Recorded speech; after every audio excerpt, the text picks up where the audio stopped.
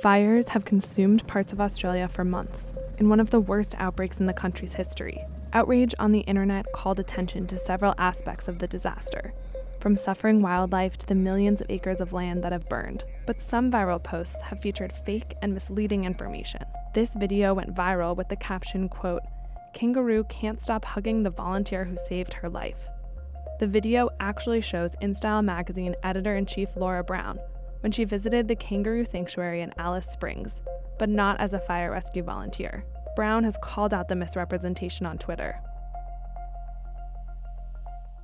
The Twitter user who reposted the video with incorrect context also linked to websites selling phone cases and jewelry, in an apparent attempt to profit off the misinformation. A video showing two fire trucks colliding was posted by well-known figures, such as former professional rugby player Wendell Saylor.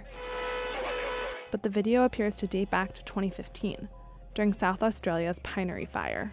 Saylor since updated his post to reflect the correct date. The rain dance! This video was posted to Twitter on January 6th, showing firefighters cheering in the rain. The image was then widely circulated across multiple platforms to celebrate rare rain in brush fire zones. But the video was actually from more than a month prior, filmed on November 25th, 2019.